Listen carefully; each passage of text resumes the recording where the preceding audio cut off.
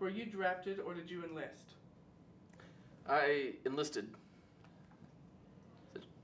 Where were you living at the time? At the time that I first enlisted, I was living in San Diego, California. But then I moved back to Greenbrier, Arkansas for my last year of high school.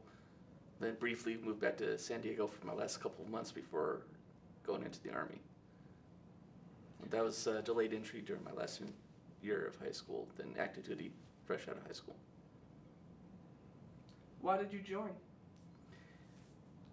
Basically, my family has a long tradition of serving in the military. My grandfather was a Korean War veteran. Both my father and my stepfather both served on board submarines in the Navy. I had an uncle that served in the Army in Germany. My older brother was a member of the Arkansas National Guard, and he deployed to Panama. Then I eventually joined the Army myself, and then afterwards joined the Navy. And right now I even have a younger brother who's in the Arkansas National Guard serving right now. Why did you pick the service branch you joined? Well, for me, it was a toss-up between the Army and the Navy, and eventually I enlisted in both. But my junior year of high school, when I was living in San Diego, I was involved in a junior ROTC program at Morse High School in San Diego, and that was an Army high school ROTC program. I basically fell in love with the uniform, so I thought, well, since I'm used to the Army uniform, I wanted to do it for real, so I joined the Army. Do you recall your first days in service? Oh, yes, actually. This was, almost 15, 16 years ago, but I still remember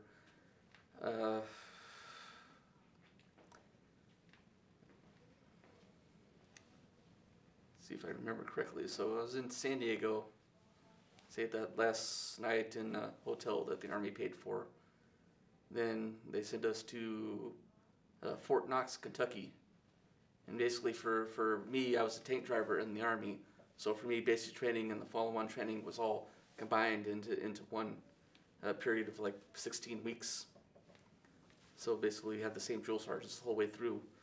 So for the first couple of weeks, it was nothing but getting our shots, getting our medical records, our indoctrination, and all the rest of that. So it was basically 2 weeks of just sitting around doing nothing, doing work details, watching TV, waiting for boot camp to start. The thing is that most of us that didn't know any better thought that that was boot camp. Well, it wasn't. It was just 2 weeks of doing nothing. And then boot camp started. And then we met our real drill sergeants. They showed up and they had us all lined up, sitting on our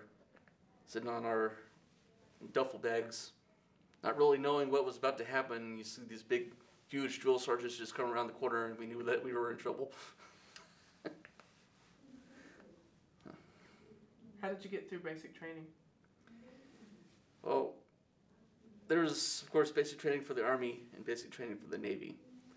And for the Army, it was basically in 4 stages, what they called a red phase, black phase, green phase, and yellow phase. I believe that's what it is. So for the red phase, it was nothing but the boot camp stuff, the marching, the running, marching around in big heavy rucksacks everywhere that we went to get us physically trained. And once we got past that and moved into black phase, we got into more of specifically the tank training.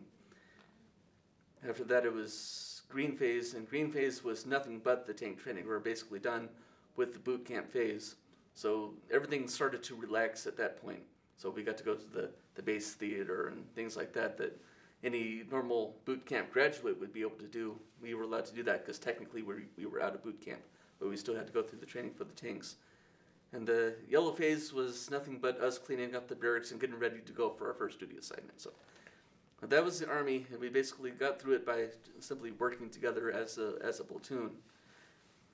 The Navy was different. For me, it was boot camp all over again, but because I had already served 4 years in the Army, it was basically old news to me. So everything that happened, including the 2 weeks of of the in-dock training where nothing really happened. And then all of a sudden they hit us full force with all the physical exercises and everything. I already knew what to expect, so it didn't really faze me. Even though everybody else was in shock, they didn't know what to do. But it was easy for me. Which war did you serve in? I served in Operation Iraqi Freedom, but because of the nature of our deployment to the Persian Gulf, I served on board the USS Vandergrift. It was essentially a combination of both enduring freedom missions plus Iraqi freedom missions, basically all at the same time, and sometimes we were even doing multiple things all at once. In particular, I remember a mission where we had some of our sailors boarding a suspected vessel, wherever they were suspected of. They didn't tell the rest of the crew that.